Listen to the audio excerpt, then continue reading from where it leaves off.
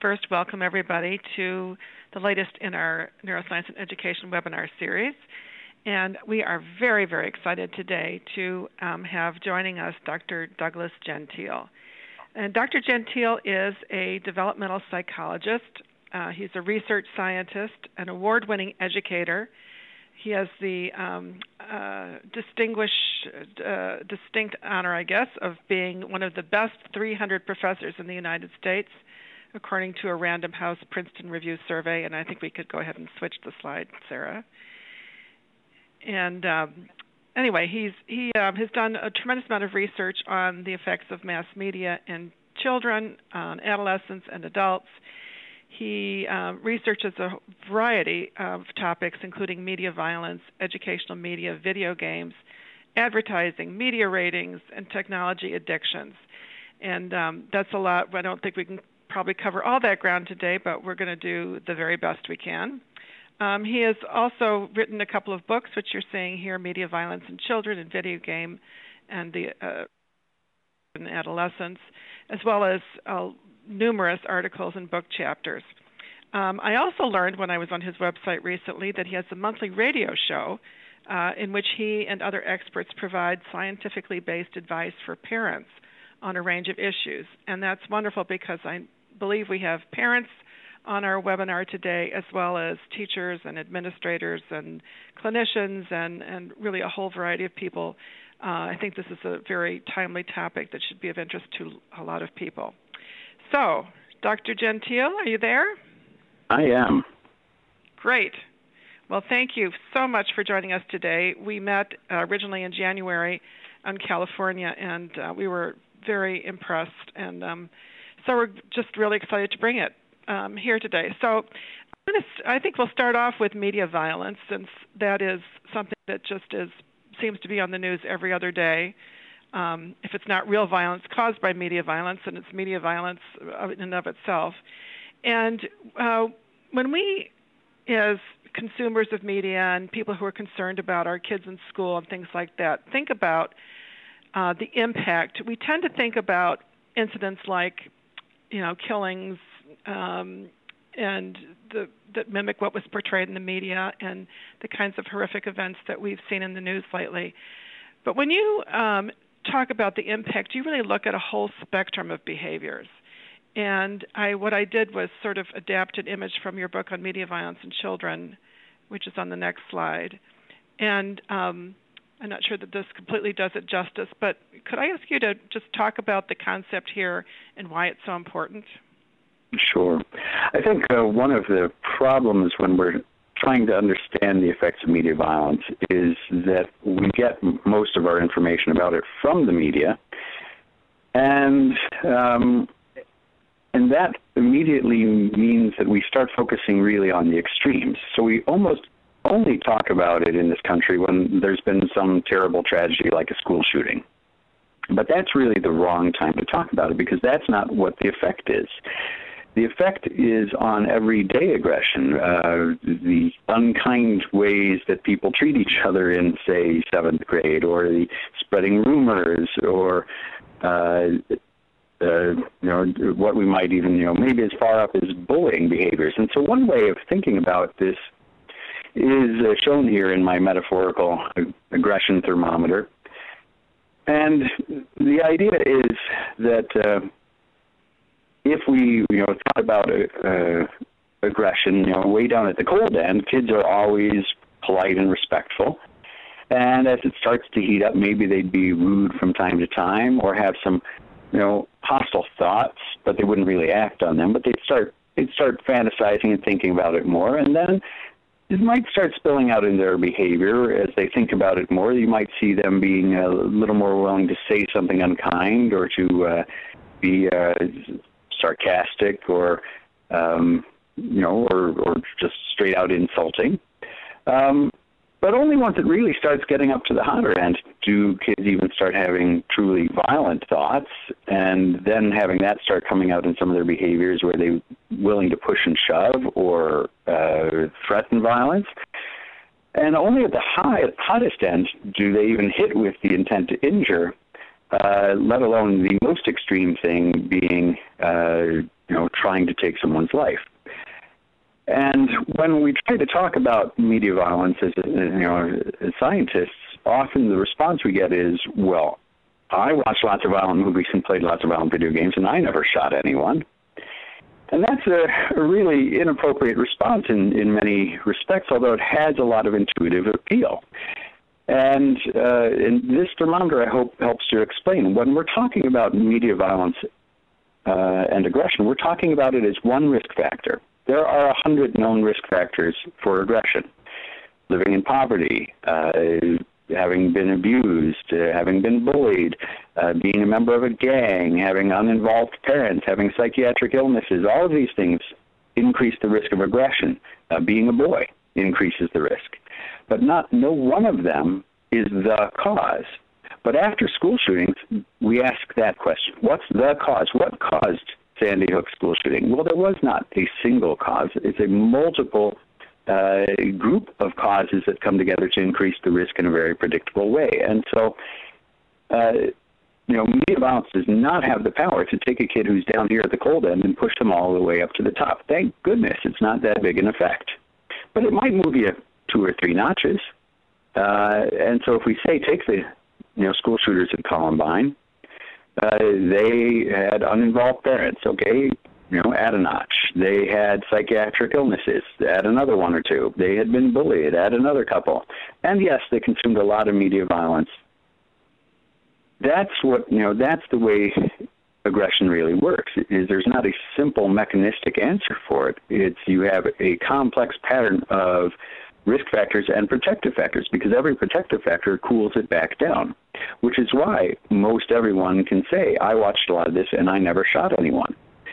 Because, yes, most people actually have a fair number of protective factors. They have involved families. They have, friends who are not antisocial. They get reasonable grades in school. All of those things cool it back down. And, so most people will never make it all the way up to the most extreme level here. But that's a different thing from saying, is it having no effect? Because, 2/3 of smokers don't get lung cancer either. Does that mean it had no effect? Well, no. It just means they didn't have enough other risk factors to get the disease.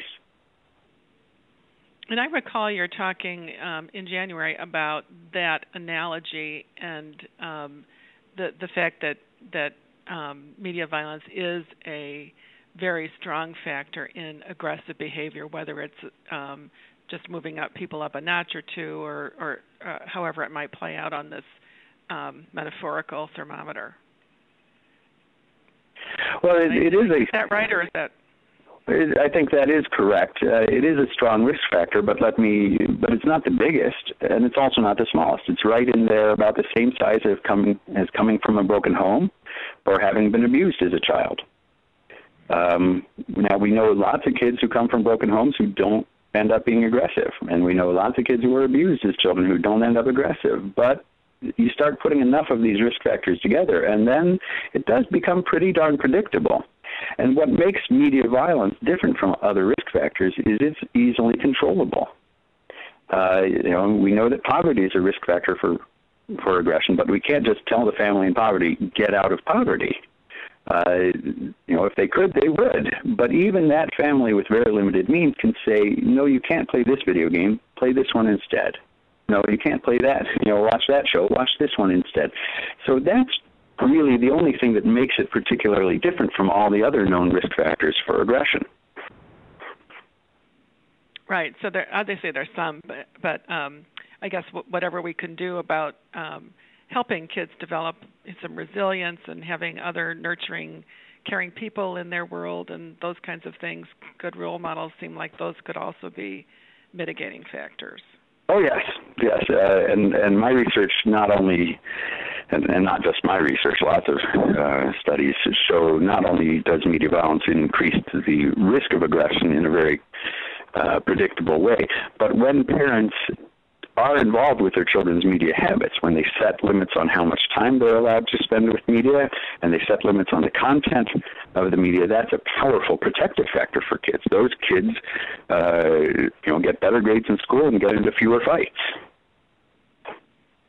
Yeah, I wish I'd known all this when my kids were growing up. But they've all grown up, and they're just 30s, almost 30s, and so they're doing fine. So I guess Good. there were enough protective factors in their lives. Yeah, and that's it. Now, No one show matters. No one video game matters. It is just the same way no one cigarette matters. It is the accumulation over a long period of time, because what's happening is it's not really it's not brain science. Oh wait, yes it is. It's learning. That's what's happening. It's that and humans are fantastic learners. We just need to see something once, and we learn from it. But if we see it multiple times, if we practice it a bunch of times, not only do we learn it very well, but we get to the point where it becomes automatic.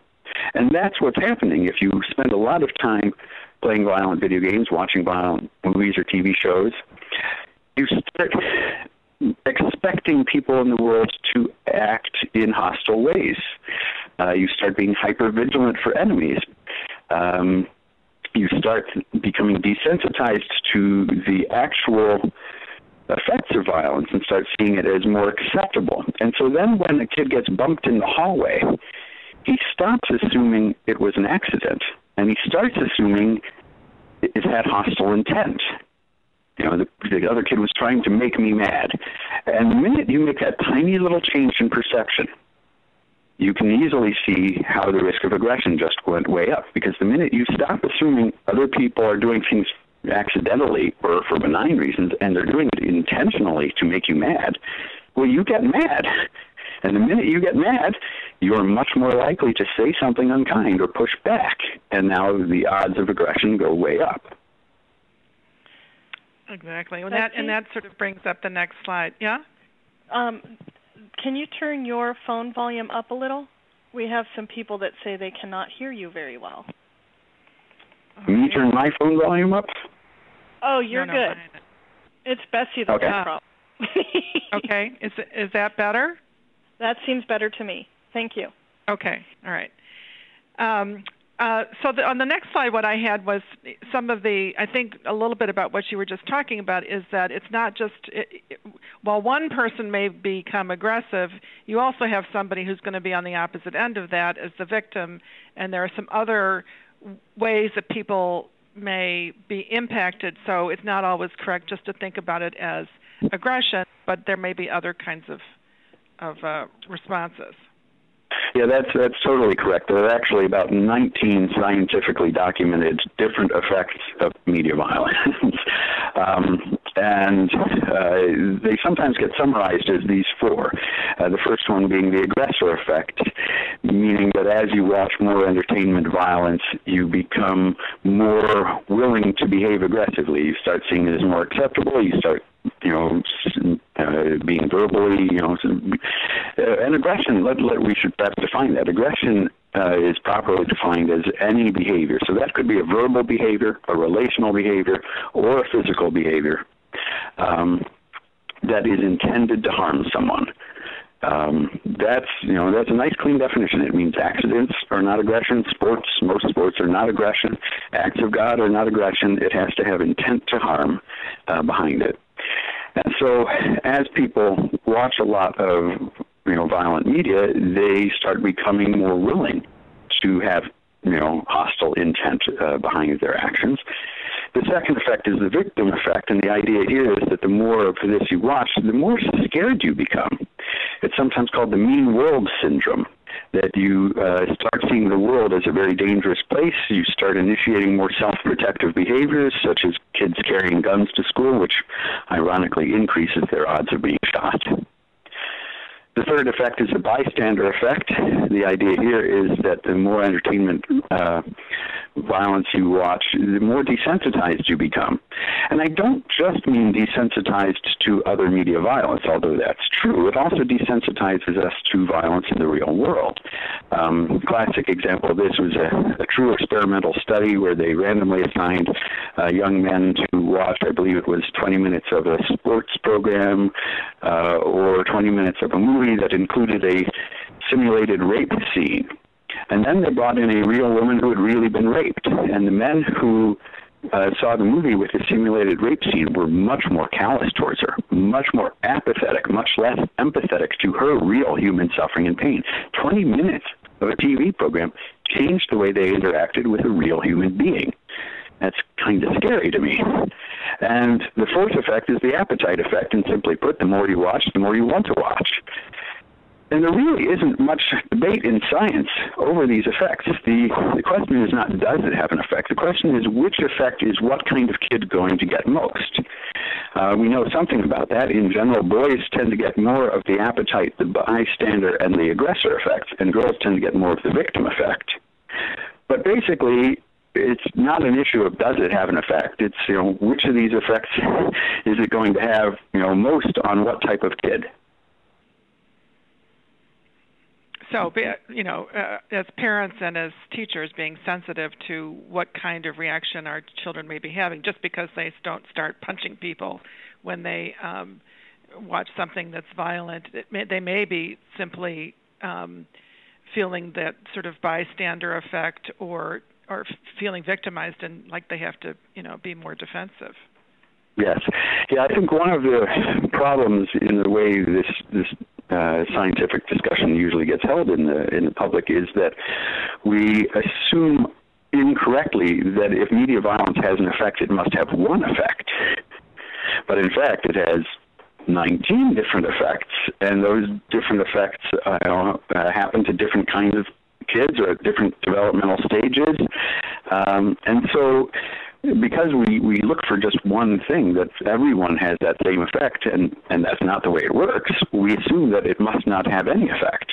But, that's bad scientific reasoning. Yeah. I think that the point that you just mentioned, which really hit home when we listened to you in January, was about the impact of media violence at different ages and at different developmental stages. And so the next slide just actually has some pictures of my son at various stages, just to sort of remind us that kids are obviously very different at these different stages. So we have Andrew as a baby, and then as a toddler, and as a very young cowboy, and with a gun pointing at us, which I thought was really appropriate, and then as an adolescent on his rollerblades. And he's now married and expecting a child of his own, so he's going to have to deal with his own set of problems when in a few years. But obviously, we couldn't expect that these kids at different stages were going to be reacting differently. Could you talk a little bit about how kids might be impacted at different stages? Sure.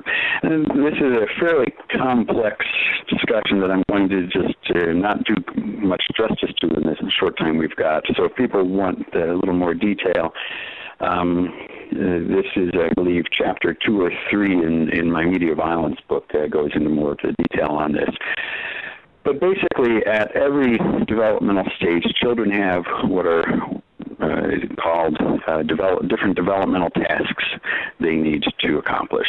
There are certain things that for healthy development they need to figure out, and if they do figure them out, kind of that success sets them up for future successes. And if they don't figure them out well, then that failure kind of sets them up for future failures. And for infants, let me give probably the example I likely gave when you heard me is we can take a show that lots of kids are exposed to and ask the question, what effect is this going to have on children? And so I like, as an example, the most popular show among 3 and 4-year-olds, the highest rated show for 3 and 4-year-olds for most of the first decade of this century, and that was Friends. And that's often surprising to people because that show is not targeting preschoolers, but it's targeting 20 and 30-somethings, and 20 and 30-somethings tend to have young children, and they sit there watching it with them. And so lots of kids are exposed to a show that's not designed for them. So I think it's a fair question, what effect might a show like that have? If we think about infants, the primary developmental task of infancy is to form a healthy attachment relationship with the caregiver. And it's hard to imagine how a show like Friends is going to have any effect on that at all. So it's probably not going to have much effect on babies at all. Although there is starting to be research showing that even when you think your baby is not, or toddler is not watching the screen because you're watching something that doesn't interest your young child, it does disrupt their play. They do glance at the screen from time to time. It actually hinders the quality of their play. So maybe it has an effect there. But the baby version of multitasking? Yeah, it might be the beginning of it. And the research on multitasking is starting to become pretty clear that actually it's not good for us. Our brains are not truly multitaskers. They're multi-switchers. And every time you switch your attention from one thing to another, you actually lose performance. And so the more we train our brains to do that, actually, we're not necessarily doing a good thing for ourselves. But we can talk more about that later if you want. So for toddlers from about 1 to 2.5 years, the primary developmental tasks are curiosity and exploration and language learning. And again, this show is not really going to affect, a show like Friends isn't going to affect their curiosity or exploration, other than it might dampen some of their good play. It might have some effect on language learning because at, say, 20 months of age, kids go through what's called the 20-month explosion, where they are picking up 50 new vocabulary words a day. It's just remarkable. 50 new, it's receptive vocabulary, not productive. They can't say all these words. But that means they just have to hear it in free-flowing speech, and so your 2-year-old may learn to say bitch from a show like Friends, which really isn't as cute coming out of a 2-year-old's mouth as one might imagine. When you get to preschool age, the primary developmental tasks are learning behavioral self-control and emotional self-control. And one of the things that makes the show, a lot of sitcoms funny is that they don't exhibit a whole lot of self-control. And that's what's funny. So what a child might learn from sitting and watching with the parents is that self-control not only isn't it necessary, but it's good not to. Because that's funny. Your parents laugh at it when someone does something inappropriate or outrageous. But I still think, we're not really getting to the main effects of a show like that until we hit middle childhood.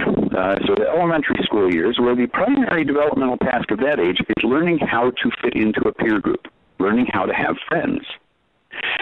And so if that's the main thing that you're trying to learn at a certain age, what are you going to learn from a show like Friends? Well, how do the friends treat each other on this program, or in most sitcoms for that matter?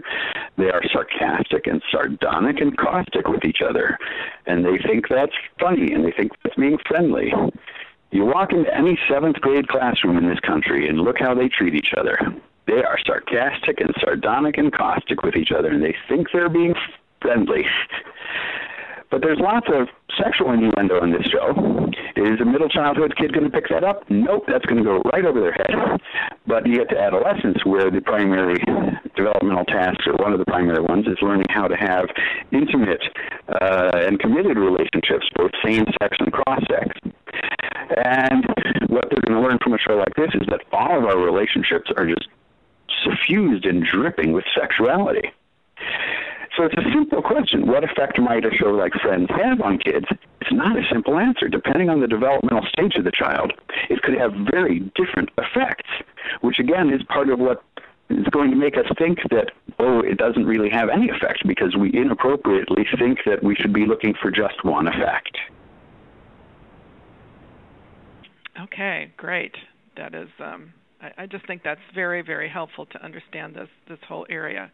One of the questions that came up as people were registering for this webinar was how violence in media, or how violence in video games, for example, compares to sort of real-life violence and aggression in impacting kids. And how does the example that was given was, the little kid who's listening to their parents argue versus the kind of violence that they would see on their video screen that's part of a game. Sure. It's a great question, and it's a complicated one to answer. So let me answer a couple different parts of it and see if it makes sense to you. At one level, kind of just the learning from seeing, it seems to have no different effect. That if you see violence in your neighborhood, if you see violence in your home, you learn from it.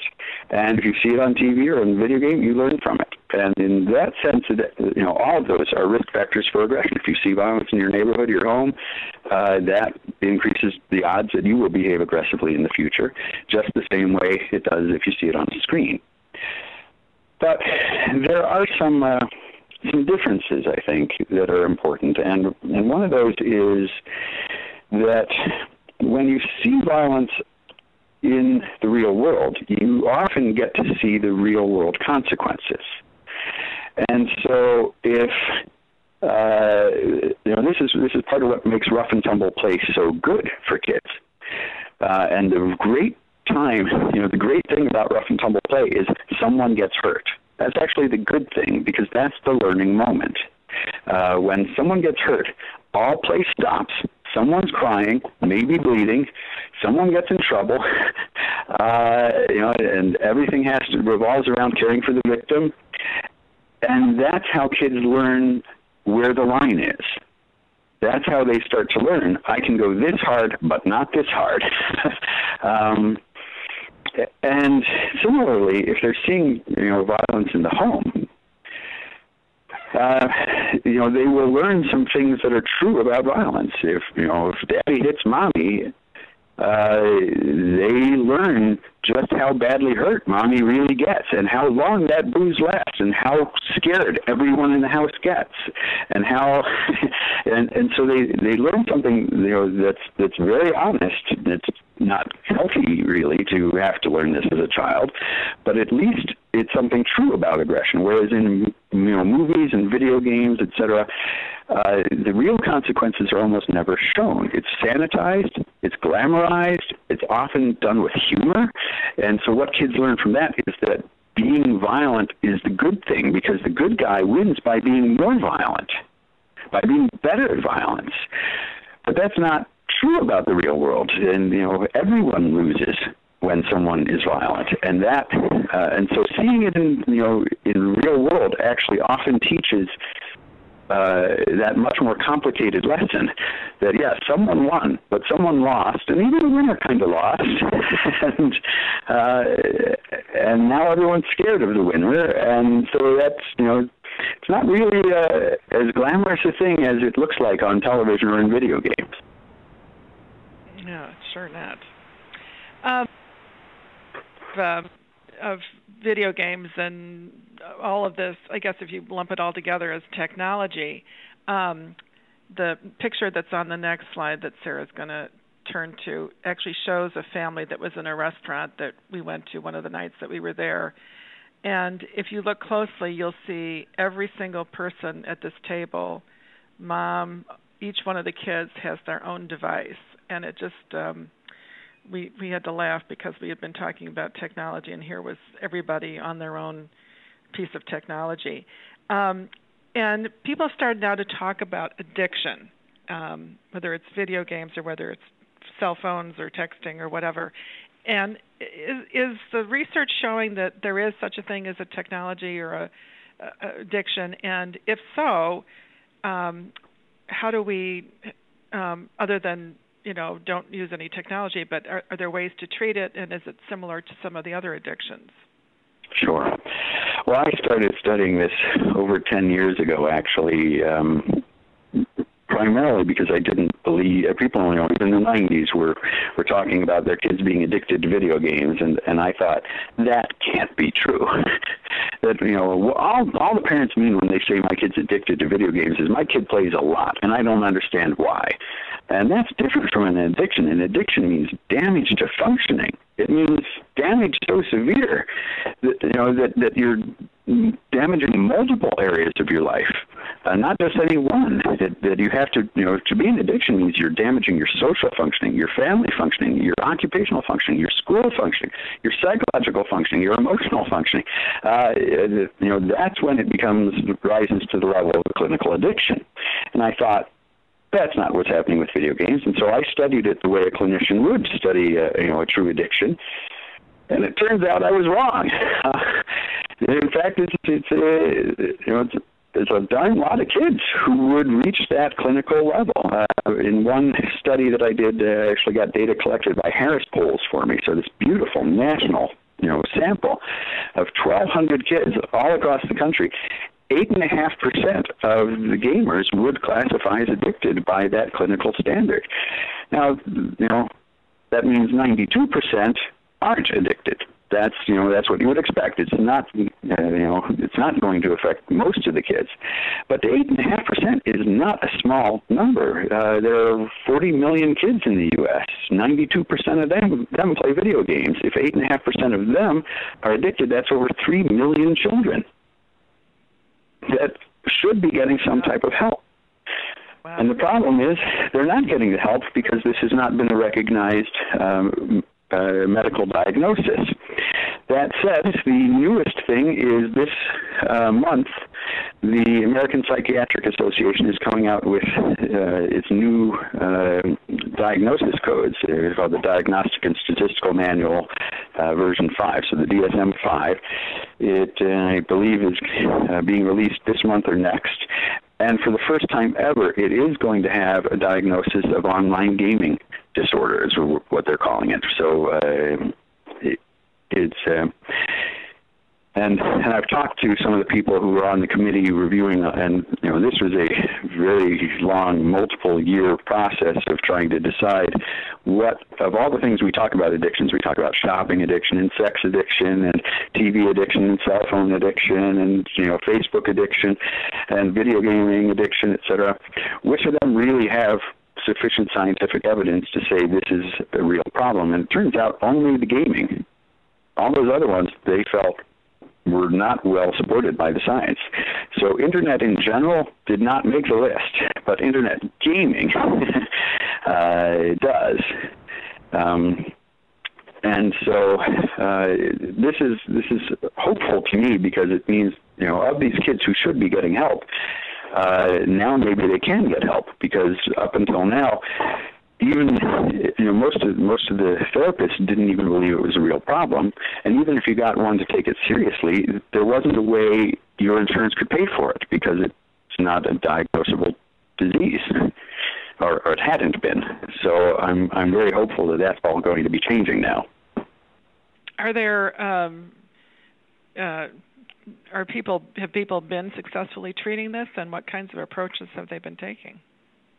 Well, this is not where I'm an expert on the literature, because I'm not a therapist, so I don't know a whole lot about it. That said, there are lots of studies out there where people do claim to have been treating it successfully. Generally, cognitive behavioral types of treatments seem to work. And the way I tend to think about this, and again, I'm not an addiction specialist, and I'm not a clinician, so this is purely my opinion. But I tend to think of this as an impulse control disorder. You should do your homework, but you just can't stop playing. You should go to sleep, but you just want one more level. And what we would need to do then is teach children to recognize when they're having the impulse that they want to play, and stop at that minute to decide, is this a good time to do it or not? Do I need to do something? Do I need to finish my homework first, or get my chores done, or spend time with my family? And if those things are done, then fine, I can play now. And so the type of therapist that would be good at treating that would be probably either someone who specifically specializes in impulse control disorders, or perhaps in chemical dependency problems. Mm-hmm. So that's, there aren't a lot of people. I guess my Google habit is not out of control yet, so I don't have to worry. So. Well, and also think about, why are you spending your time? I spend a darn lot of time on email. When I can't be on email, I get anxious, which I recognize is one of the symptoms, but of an addiction. It's a withdrawal symptom. But why am I on email? on it because it hurts me or because it helps me. And it turns out that that's important for my job, so therefore it's actually helping my job, so it's not dysfunctional. And so that's, there's really the line is it damaging functioning or is it enhancing functioning? Right. Another area that video games have been blamed for having some negative effects are attention. And I believe that you've done some research in that area as well. I think this is a picture of you with one of your doctoral students. Yeah, that's Dr. Ted Swing. They're standing next to me. And he was particularly interested in attention, partly because there's been a lot of research on with violent video games, actually, looking at how they may improve certain types of perceptual attention skills. So that there's a great line of research that shows that the more people play what the authors usually call action games, but in practice actually are violent first-person shooters, it widens their useful field of view so they can see farther out into the periphery. It makes them better able to detect tiny changes and then reorient their attention towards it very quickly. And so those studies have been showing that these aspects of attention can be trained by video games. But when we think about attention, the way a parent or educator thinks about it is different from that. They think about sustained and focused attention, not able to notice tiny little distractions and reorient quickly. And so we wondered, well, is this effect actually a good effect for attention the way educators mean it? And so we started doing some studies, and we found that in two different large-scale longitudinal studies, one with over 1,300 kids followed for over a year, and another with over 3,000 kids followed for 3 years, we find that the kids were spending more time in front of screens, watching television and playing video games. Their attention problems went up, as rated by their teachers, for example, which is remarkable because the teachers don't know what they're seeing at home, but they can see the performance drop in school. And people often think, they have two problems with this research. One is that, we've all been trained to think that attention deficit problems are purely biological or genetic. But that's just because that's where we focused the attention in research for the past 30 years. And that focus has led to fantastic breakthroughs in medications. But it's left parents feeling really powerless because when, your teacher calls and says, Johnny's got a problem with attention, the parent doesn't know what to do other than to medicate. That really shouldn't be their only first choice. And so we really haven't looked at the environmental side, what might be either helpful for attention or harmful for it. And so these studies actually, I think, are good news for parents because they show that, yes, the amount of time kids spend in front of screens is predicting worse attention problems. So that gives parents a first thing to do. If your child's starting to exhibit more problem maintaining and sustaining focused attention, then cutting back on the screen time is a good first step. It may not be enough. You might still need to medicate, but at least it's something they can try first. Interesting. And the other side of this, of course, is that there are people who have talked about, as you said, that there are some positive attentional control things that people have said can be or are developed by video games. That most video games, of course, aren't designed necessarily to do that. They're designed for other reasons, but incidentally have some of these impacts. But this is a list I found somewhere that just sort of struck me because it was so long about things that people have claimed can actually be improved by video games. And could you talk a little bit about more? I mean, you talked about capturing fine details and reorienting and things like that. Are there other skills that you think can be developed via a video game? Oh, certainly, and I think that's important to raise. Is we're not talking about media as bad. If there's one theme in my research, is that media are powerful. They have a far larger effect than we wish to believe, and that is both a far larger positive effect as well as a far larger negative effect. So if I can digress for a moment, one example of this is when shows are designed or games are designed specifically to have an effect, they are fantastic at that. So most research, for example, has been done with Sesame Street. And research shows that if preschoolers are watching Sesame Street most days, they're still getting better grades in high school. Wow.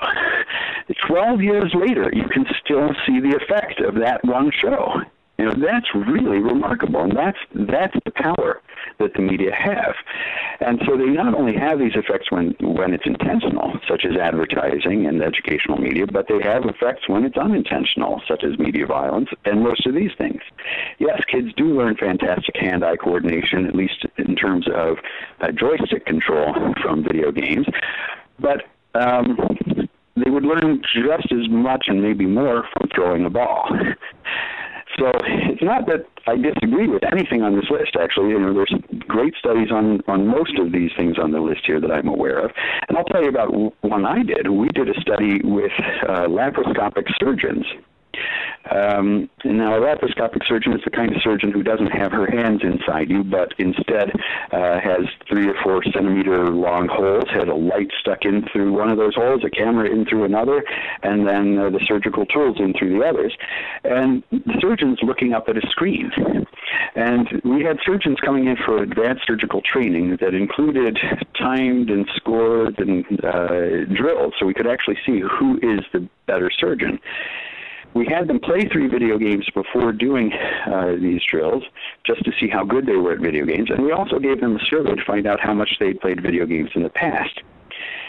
And the amazing thing is that surgeons who had played video games for at least 3 hours a week in the past were 27% faster and made 37% fewer errors than surgeons who had not played video games in the past. And that's remarkable because when you think about surgery, speed and errors don't usually go together like that. You don't usually want your surgeon going faster. But in fact, if they had played games in the past, they were both faster and more accurate. But the real surprise was when we looked at just trying to predict who's the best surgeon.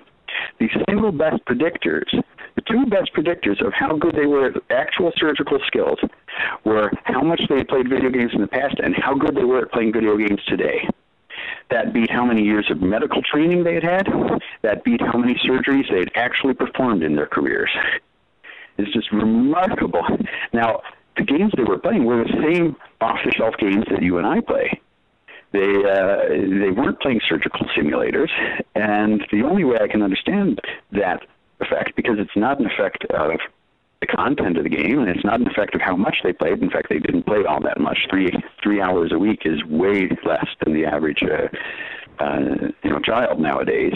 In fact, if you played the average amount a child does, you probably won't get into medical school. But the way I can understand it is what they were learning is a bunch of the things on this list you have here: hand-eye coordination, fine motor skills, spatial skills, planning, accuracy, mapping, being able to maintain 3-dimensional spherical awareness of yourself in space, even though you've just got a 2-dimensional representation, also getting depth information out of that 2-dimensional representation. So all of those types of skills were picked up from playing video games, even though they didn't think that's what they were training when they were playing them. They were just playing the game for fun. That is fascinating. I guess my list of questions if I ever have to interview a surgeon, will be different than it used to be.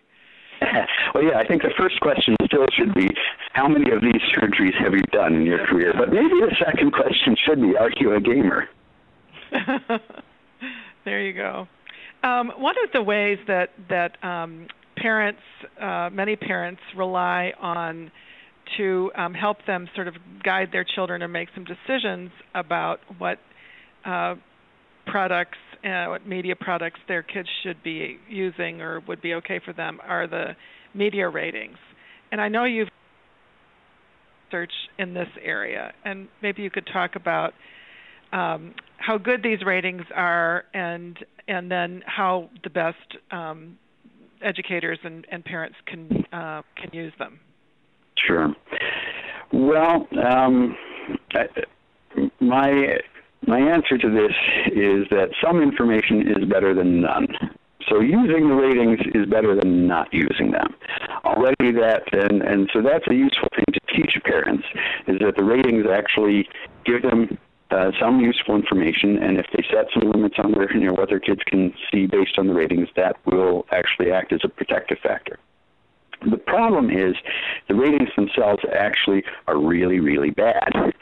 They often don't match, they have very low validity, by which I mean if you show a rating to a parent and then show them what's in that game or film, the parents are often surprised that they did not expect to see that based on that rating, that often lots of stuff gets in that parents would not agree go with that rating. And in fact, we did a couple national surveys recently published in the Journal of Pediatrics where we actually showed that the real problem is with an age-based system, like all of these ratings are. They're based on something that, sometimes they're vague about age, general to parental guidance to PG-13. You get a sense of there's an age under there, but you don't know quite what it is, whereas with video game ratings, it's a little clearer. Everyone 6 and up, everyone 10 and up, teen and mature. But we asked parents, we gave them 37 different specific types of detailed content, and we said, what's the minimum age that kids should be to be able to see this? Parents never agree. Basically, not once on all of these different types of content, with the exception of explicit pornographic sex. That's the only one parents agree on. Parents never agree, which means that the whole idea of an age-based system is an error. That if families are really different in their values about these things, then giving them a suggested age will be wrong for over 50% of the families, necessarily. And so what we should be doing is having content-based ratings that just tell the parents, here's what's in it, and then every family can make a decision based on their particular values, whether that's appropriate for their kids or not. So what can parents and educators do? Well, I'd love to see them, starting to put pressure politically to have one universal rating system, because, and that's not, all of these ratings, by the way, are controlled by the industries. They're not controlled by law. The industry, the movie system rates its own, video games rate their own, TV, each station, each network rates its own, which is why you can see the same movie on 2 different networks and it have totally different ratings. And so it's, we've left the kids in control of the candy store, and they don't really want the ratings to be good. That might actually harm their profits, although I don't think they would. But that's, I think, the fear they have. And so I think we need to be doing something to try to change ratings drastically, have one system so that rather than all these different ones. Do you understand all 11 symbols of the TV rating system? No, I haven't a clue. Yeah, well, and my feeling about it is they don't really want people understanding it. It's if it's confusing, then that's kind of good in some. They can say, look, we've got it, but no one uses it, which is the case. If we ask parents, how accurate are they? Only 6% of parents say they're always accurate. So parents can tell they're not good, and then parents don't use them. And so we're giving up that one piece of information we have, which, although it's not very good, it's still better than nothing. Now, there are also lots of websites out there where you can get more information. You can go actually onto YouTube and watch video clips of people playing video games, because gamers are happy to show you how good they are at, ripping people's heads off. And once you see that, you know what's in the game, and then you can make a very informed decision. So there are lots of ways now with the internet to actually get a lot more information about what's in a given show, movie, or video game than we had in the past. And I think that's probably the best thing, is to spend a little time, doing the research before you decide whether to allow your child to go see a certain movie or buy a certain game. That makes a lot of sense, because in a lot of cases you're going to get pretty quickly. It's not like you have to go watch the whole movie necessarily or play the whole game. You're going to get probably within a minute or two, you're going to have a pretty strong feeling for whether or not it's appropriate.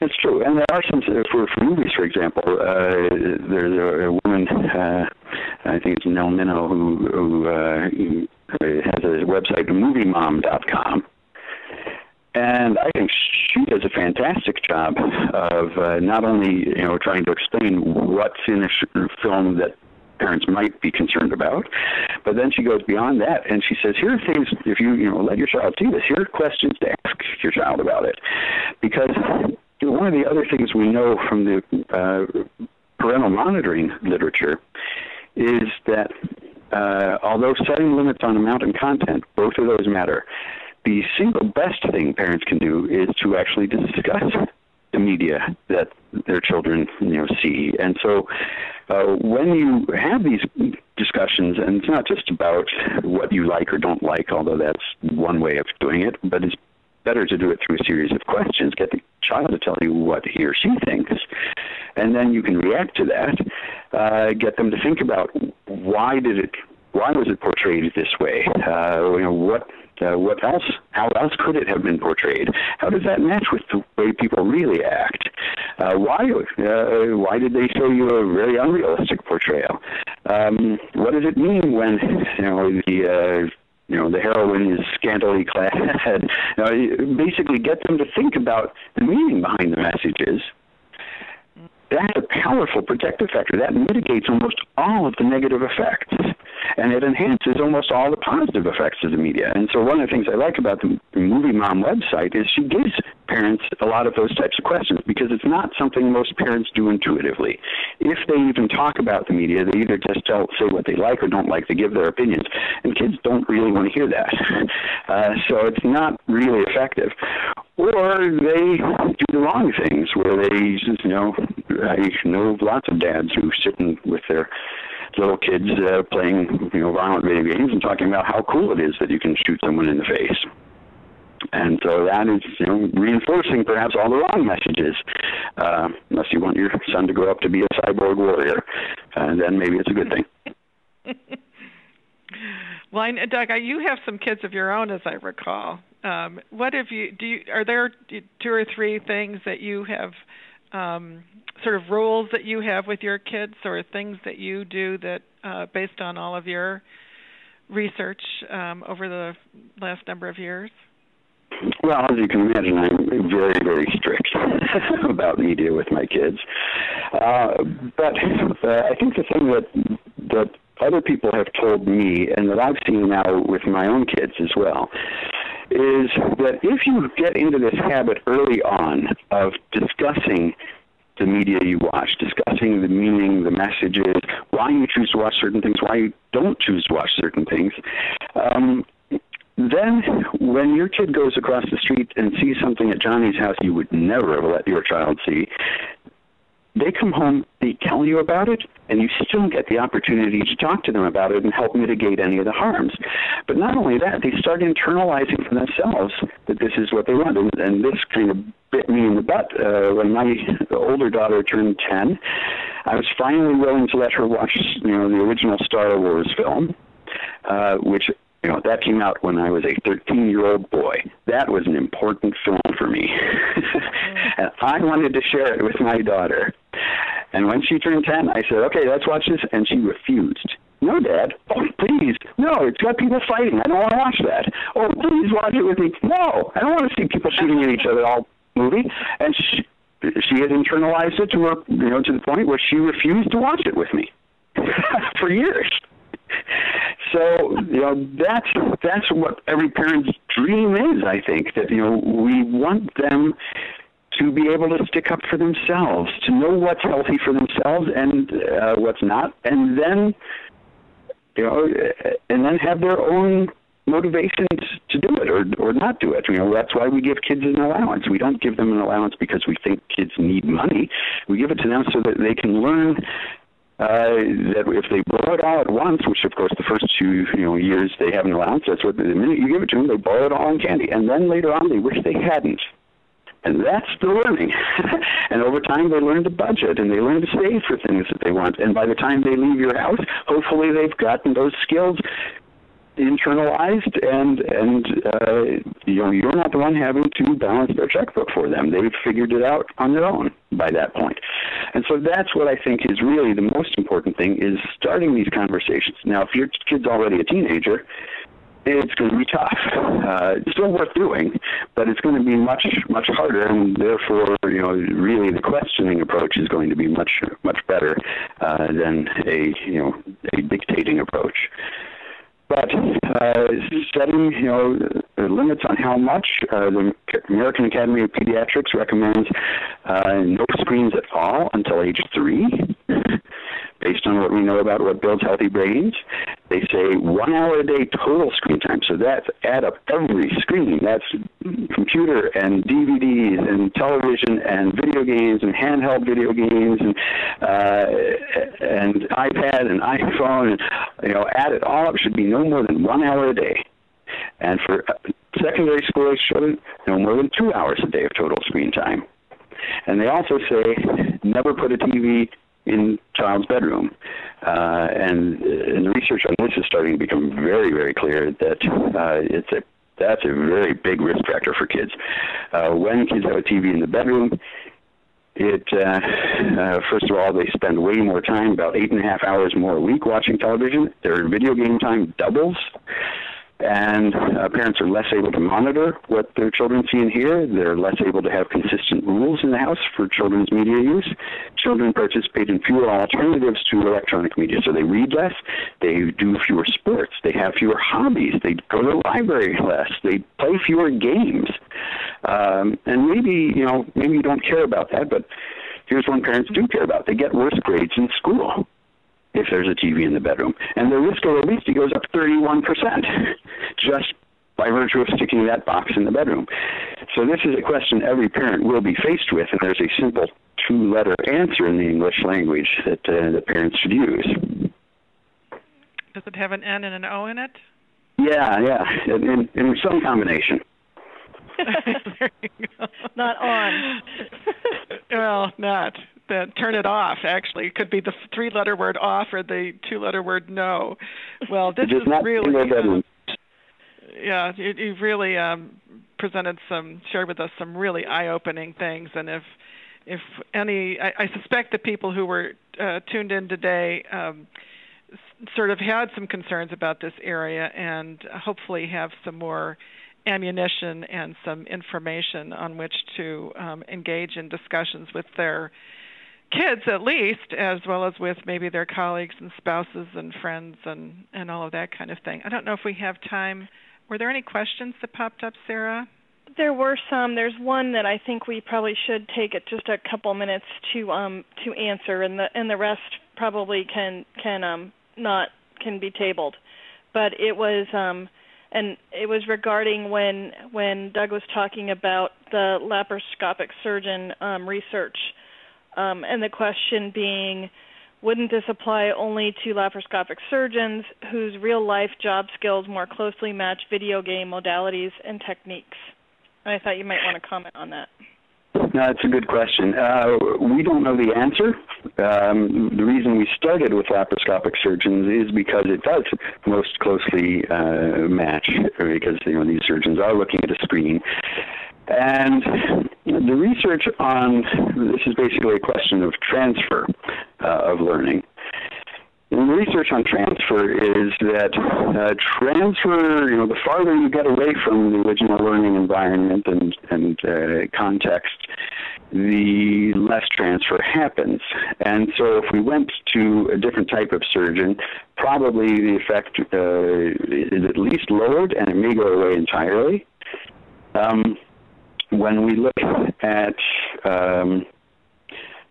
So when people talk about all the benefits of violent games on, say, visual attention skills, if your kid wants to be an air traffic controller, managing lots of data points on a screen in real time, being able to take them all in at one glance and notice where the problems are and quickly, divert your attention there, that is probably really useful. But those same skills are not so useful when the kid's sitting in the classroom and you're supposed to ignore the child sitting next to you fidgeting. So that's a really important part of this issue is that people like to take some of these studies and then make big pronouncements about how good games are or how bad games are. And that's, I think, really inappropriate. The research shows that they are very effective teaching tools, and what they teach is often not what you necessarily expect them to teach, but they're having multiple effects all at once. So if your child is spending a lot of time playing Grand Theft Auto, the lot of time probably means poor school performance. The violent content probably means increased aggressive thoughts and feelings, and maybe at some point in the future behaviors. The fact that they have to, it's both a driving game and a shooting game, might mean improved two-dimensional to three-dimensional transfer skills, improved targeting skills, improved field of view. If they play with other friends online, maybe some of these effects are enhanced because you're getting social support, for example, for being violent. And if you play on a mouse and keyboard, your mouse and keyboard skills improve. So is it good or bad? Well, it really depends which of those effects you care most about. And so I think this is a really important question that we don't want to generalize too much from some of these studies to make a pronouncement that games are either, good or bad. They are good and bad in a certain context, depending on what skill you have. The increased aggression skills, for example, while they're probably not a good thing in terms of society, they're very good for the armed services, which is why all branches of the armed services use video games to train soldiers. Mm-hmm.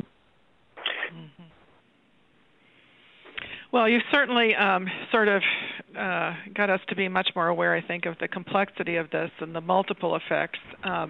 Clearly, the one clear takeaway for me is that they are having a tremendous impact that includes some good and some bad, and I think it's just helpful for all of us to be more aware of that and to understand it. So, Doug, no, it's true. I think the goal really is that once you understand what the effects are, then you can maximize the benefits and minimize the harms. Right. So, thank you so much for making us more aware and for sharing some thoughts with us, and we really appreciate it. And we want to thank everybody also for attending today, and we hope everybody has a great rest of the afternoon. Great, and I saw you had my website address up there. People can go actually look at some of the actual... I did want to reinforce that because some great stuff on your website, and people really should go check it out. If you have questions in this area or want to explore them further, it's a great place to go. Is anything else you wanted to add, Doug? I think the one take home is that parents are in a much more powerful position than they realize. Parents often feel out of control, especially if the kid understands the technology better than the parents. But really, when parents are setting limits on amount and content and talking to them about what they're seeing and hearing, it's a powerful protective factor for kids. I really can't stress that enough. And the other thing, anyone who takes this research seriously is going to get some pushback. People do not want to believe it. And there are multiple billion-dollar industries out there that don't want you to believe it either. So there's a lot of pushback, and I think the way to really just understand it for yourself is all of these effects are learning. Learning from educational television and learning from violent television are exactly the same. You can't only learn one thing. Whatever you practice, you will get better at. And your grandmother was a great neuroscientist. She told you practice makes perfect, and she was right. What we do, our brains become, right? Exactly. Yeah. And so if you thought that stuff, all of it is our brains learn. That's what they were engineered to do. Exactly. Okay. Well, thanks again, and thank you for joining us and for all of your great insights. And we'll again, post the recording in a week or so, maybe a little less, and we hope everybody will join us for another Neuroscience and Education webinar. And thanks again. Great. Thank you. Yep. Bye-bye. Bye-bye.